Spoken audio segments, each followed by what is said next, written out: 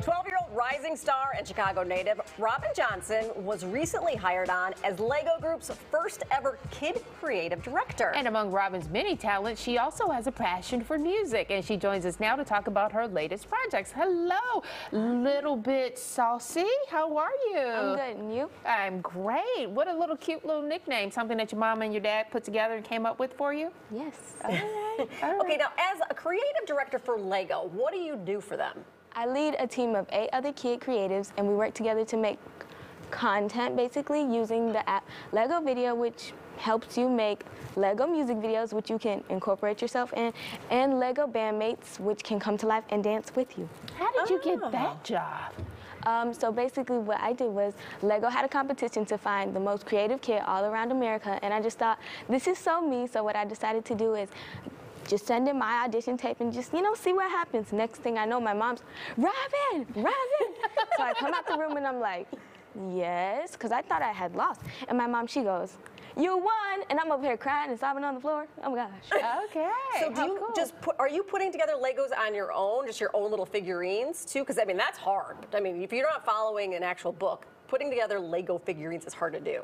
I do a little bit of both, but I mainly do use the book. Okay. All right, so these are, what'd you bring for us? These are some Legos? This is one of the Legos I built. It's a little octopus. This one came with the book, so I had to do this one with the book. Okay.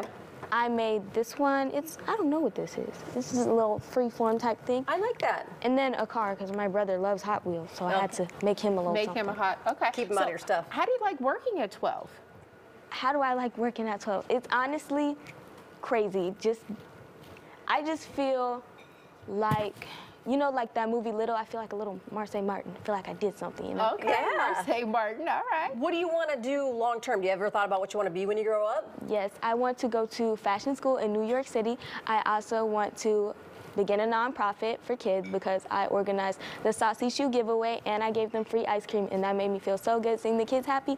So I feel like I want to do that again. All right, so we said you also have a passion for music, so you rap, right? Mm-hmm. But this is something you just recently started. Yes. Okay, it started during the pandemic. Tell me about that.